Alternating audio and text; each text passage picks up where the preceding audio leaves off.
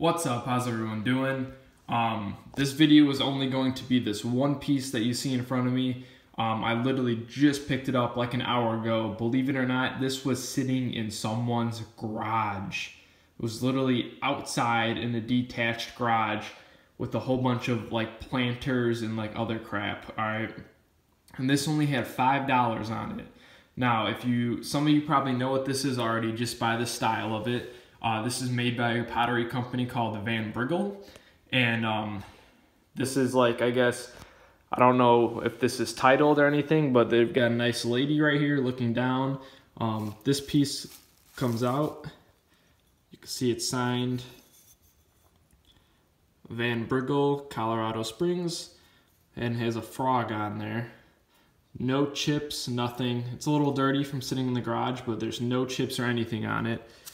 And then I guess you put water in here. But this is like probably one of my best finds I got so far this summer. They had $5 on it, and I just couldn't believe it. It's signed on the bottom as well, but I'm not gonna flip it over. It's actually 15 inches long. This is a really large piece. There's my hand. Really cool looking piece.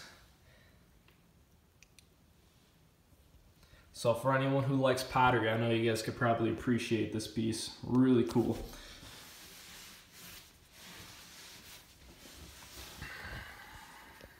Got a little frog in there.